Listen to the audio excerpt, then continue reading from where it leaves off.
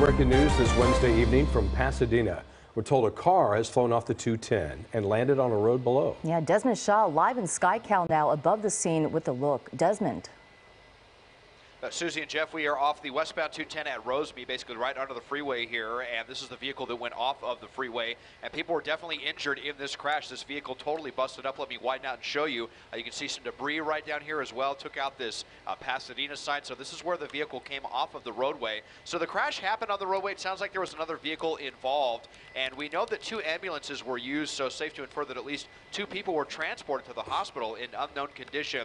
So the guardrail kind of hiding behind these bushes right here. Might be see the lights, and so Caltrans will definitely have to block off a couple of the right lanes overnight here as they work to repair that guardrail so that this hopefully doesn't happen again. Live in KCAL overhead, I'm Desmond Shaw. Jeff and Susie, back to you in the studio.